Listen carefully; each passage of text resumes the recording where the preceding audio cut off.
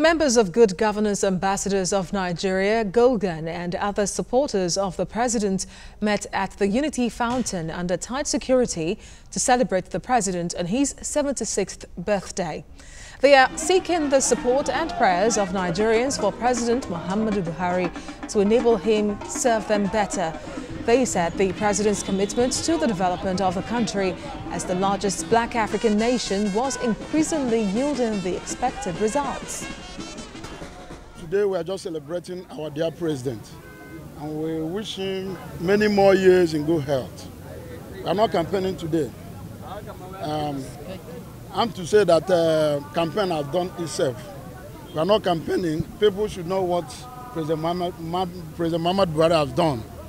So, with his activities, we don't have to campaign so much. He has achieved a lot. That's not what we're trying to explain to you right now. At least corruption is number one.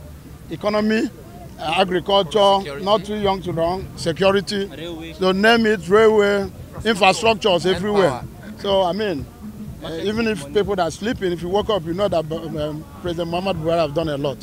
When every other world leaders are appreciating who we have, we need to wake up and appreciate him too.